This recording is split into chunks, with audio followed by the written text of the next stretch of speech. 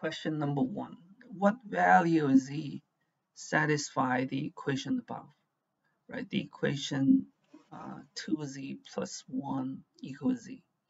All right, so what you want to do is you want to subtract z from both sides of the equation, right? And on the right side, this thing will cancel out. On the left, it will shows up as negative z. So you have 2z minus z equals this positive 1 here. You're going to subtract 1 from both sides. So on the left, it disappears, and you're going to have minus 1 on the right.